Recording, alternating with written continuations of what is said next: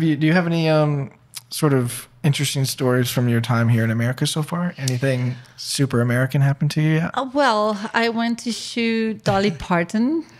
In Nashville? Yes. No way? Yes. Like stills or no, motion? this was a crazy project that was released last week. And we did a musical for Taco Bell with Doja Cat and Dolly Parton. And we filmed all on iPhone.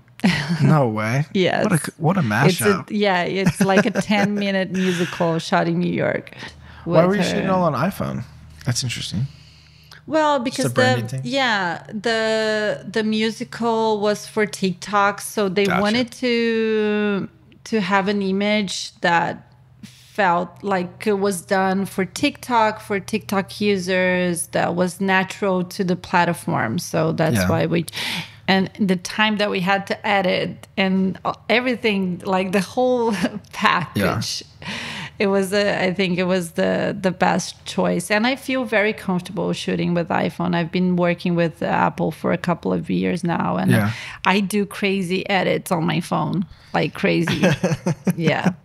What's your opinion on the move into more sort of vertical video, even with advertising? Like, have you noticed that sort of uptick in requests and stuff? Yes. It's funny because I don't know, like we have our phones every time with us. Like it's the first thing we see and the last thing we see in the day. And we have it like with us all the time. And it's funny how lazy we are. Why we can't flip our phones? Why? We just can't. Yeah. I mean, it's so weird.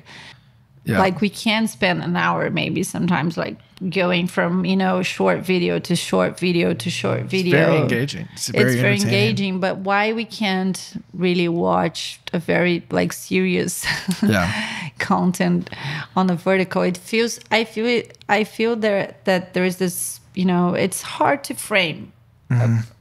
Like, okay, we have our body is vertical, but once you have like two bodies or three bodies, it's hard to fit in a vertical screen.